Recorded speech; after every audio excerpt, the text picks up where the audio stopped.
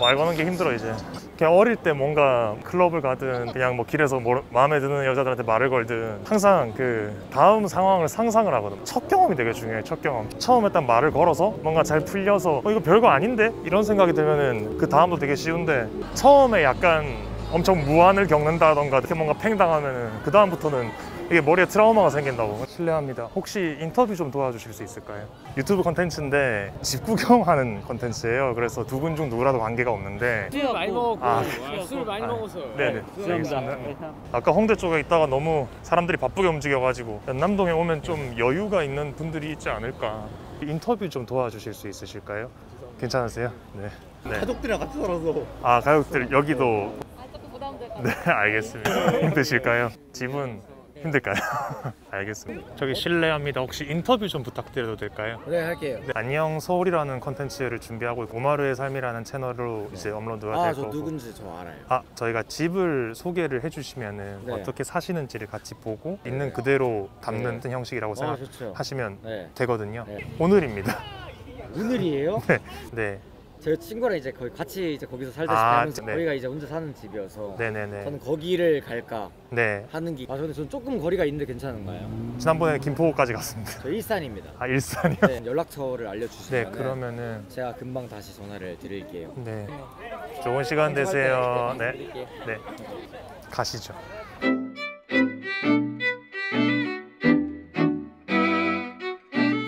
이렇게 가면 될까요? 네, 여기요. 안녕하세요. 26살의 김연강입니다. 좀 특이하죠? 연희동에서 태어났고요. 그래서 이름도 연강이에요. 그 동네를 진짜 좋아해요. 저한테는 약간 아늑한 장소고, 그때 초등학교 그때까지 있었고, 그러고 나서 일산으로 독일에서 미술을 전공한 학생입니다. 현재 직업은 식당에서 일하고 있고, 그리고 요리를 음식 마케터라고 있어요. 마케터.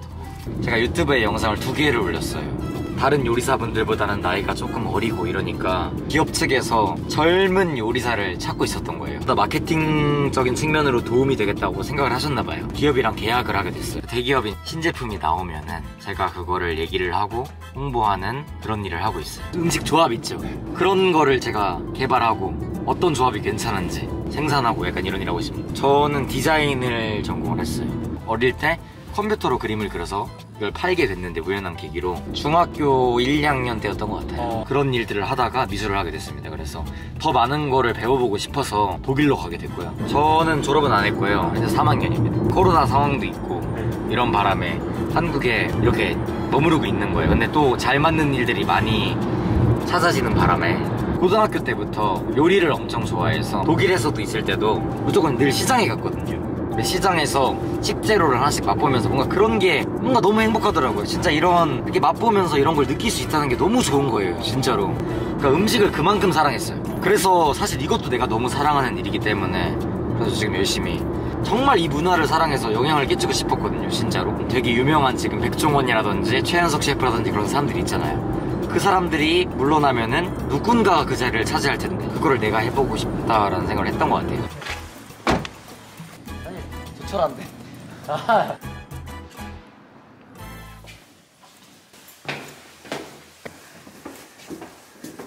이제 들어와. 실례하겠습니다. 어서오세요. 네. 유치한 곳이지만. 네, 36.5. 입구에 옷걸이는 이게 들어오시면 바로 이렇게 거는 건가요? 원래 집에 있던 건데 버리기 좀 아깝고 해가지고. 옷걸이인데 옷은 전혀 뭐 걸려 있지는 않은 상태. 신발장도 전혀 사용되고 있지 않아요. 신발장이 있지만 신발장이 수납 공간이 꽤 많은데도 전혀 사용을 하지 않습니다. 조형적인 의미가 있다고 제가 생각하면 될까요? 제가 확인할 때는 저 파란 슬리퍼는 한 짝밖에 없는 상태니까. 네, 한 짝 잃어버린 거야. 보통 슬리퍼를 한쪽만 잃어버리는 일이 잘 없을 거라고 생각합니다. 타시나요? 밴딩 기술이야. 네, 타죠. 아, 옷걸이와 신발장은 안 쓰지만 스케이트보드는. 네, 그 누구시죠? 저요? 소개를 부탁드립니다. 이름은 정목영이고요. 26살이고요. 이제 영상을 전공하고 있어요. 대학생활 하면서 유튜브도 하고 이것저것 많이 하고 있고 자랑하고 싶은 게 하나 있는데 네, 보여주세요. 화성의 땅을 토지를 제가 샀는데 제가 이거를 아직까지 아무한테도 알려주지 않았는데 네. 저는 한 100평 정도 구매하고 있어요. 100평 정도. 35,000원. 35,000원에 100평을 구매하셨다고요? 네. 달이랑 화성 중에 고민을 했는데 일단 달에는 산소도 없고 일론 머스크가 화성으로 인구를 이주를 시킬 수 있는 가능성이 있다. 미래형 인간으로 살아야 됨으로써 이런 거 안 하는 거는 과거에 머물러 있는 거잖아요. 이거 화성이 그려져 있네요. 근데 이게 실제로 법적 효력이 있는 문서니 화성에 식재료가 또 되게 많을 거 아니에요. 네. 아니 그건 잘 모르겠지만 화성에 식재료가 많을까요? 공기는 있어요. 카페에서 이러고 있어요. 카페베네에서. 그냥 화성 이야기하다가 카페베네가 갑자기 급 친근하게 느껴지네요. 갑자기. 근데 이제 저는 미래를 본다. 아, 그런 좀 차이점이 있죠. 작은 집안에 굉장히 다양한 뭔가가 있는 것 같아요. 영상을 정말 그냥 돈을 벌려고 기술을 배우는 게 아니라 창작이나 감정을 표출하는데 네. 시간을 좀 많이 투자하는 타입인데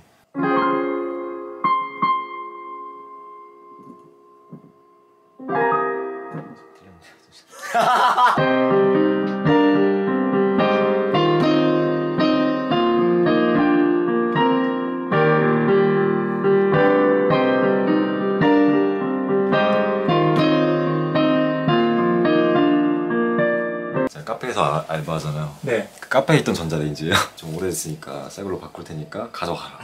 많이 챙겨 이제. 주시는. 네, 여기 보시면 이제 그 뭐야?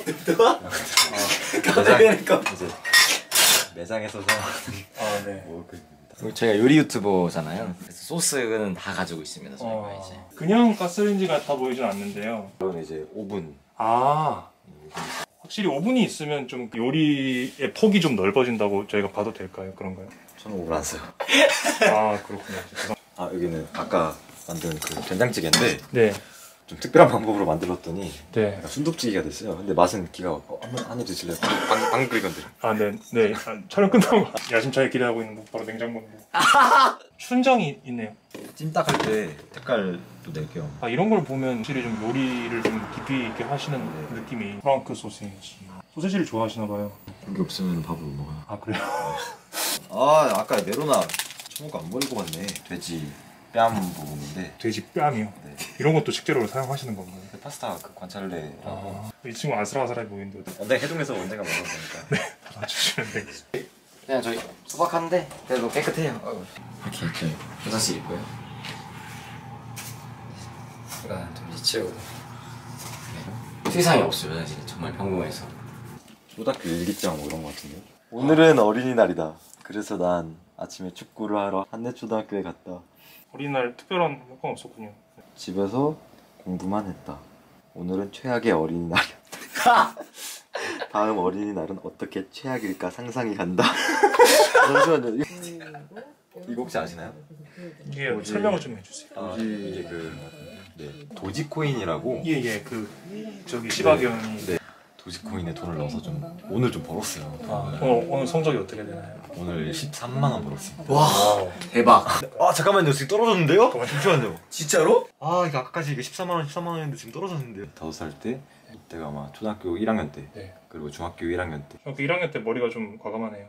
고등학교 2학년, 고등학교 3학년, 20살, 25살. 마지막은 영정사진이겠죠. 무슨 그런 말씀? 저는 요즘에 느끼고 있는 게 수명이 얼마 안 남았다. 그래 진짜 맞아. 진짜로. 그래서 제주도 이거 좀 놀라인데 이거. 아닙니다. 저분 아니에요. 제가 제주도를 가서 여자친구를 사귀었는데 헤어져가지고. 근데 저분 아니에요. 괜찮아요. 진짜로? 누구야 저거?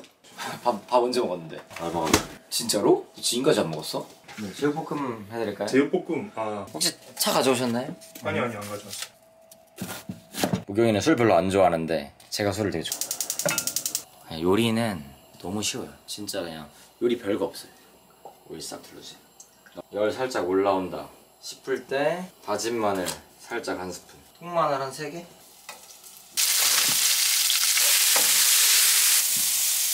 넣어가지고 고추장 이런 거 살짝 들어가줘야.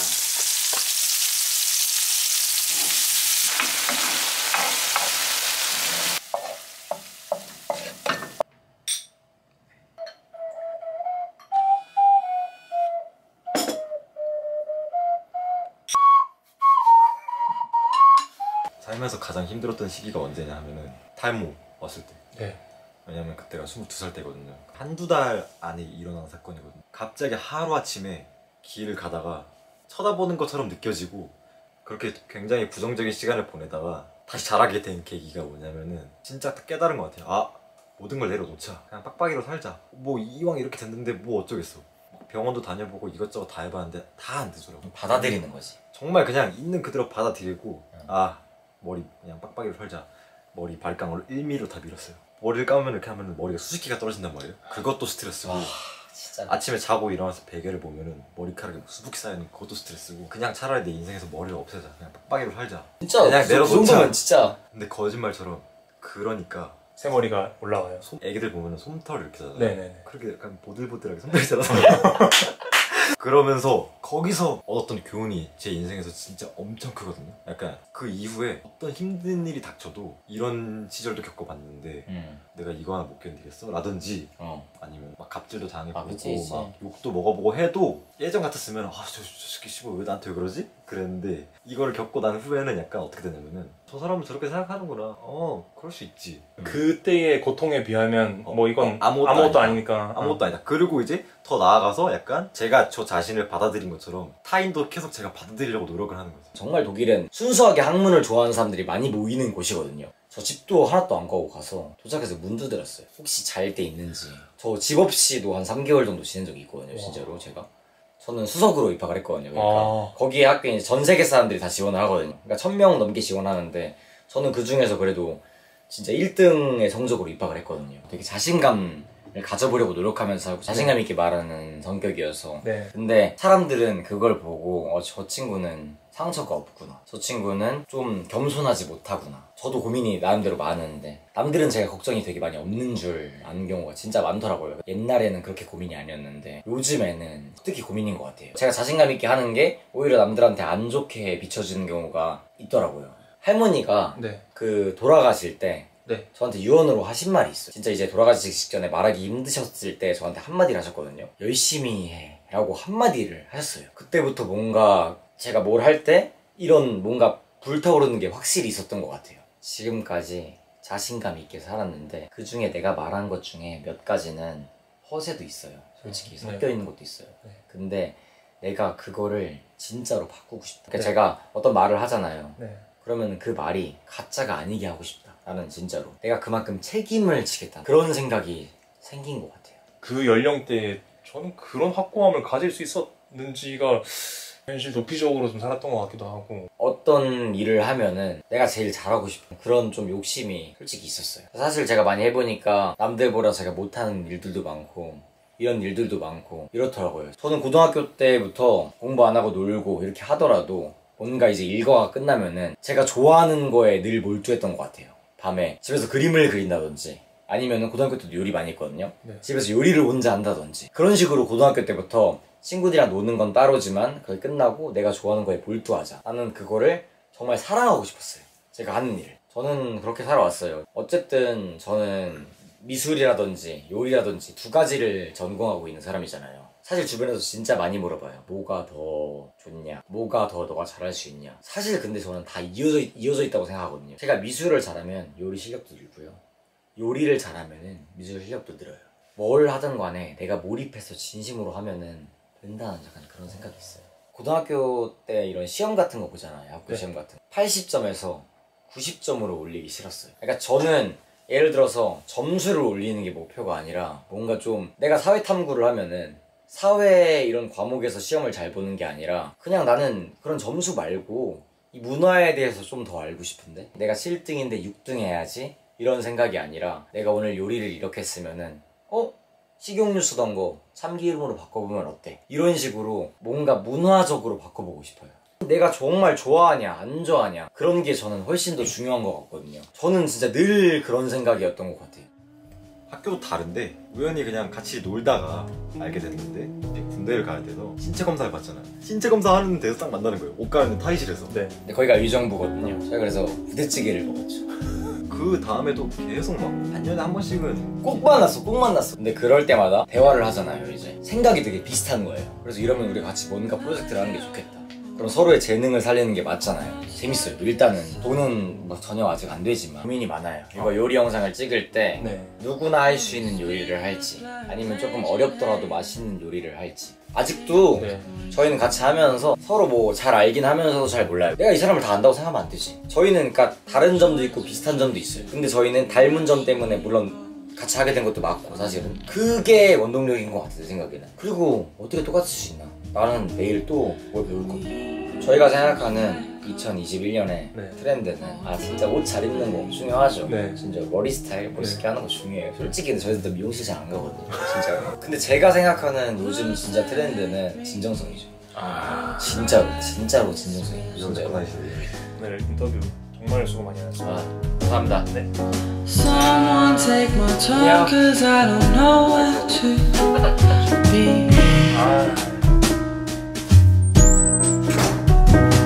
And we watch and we wait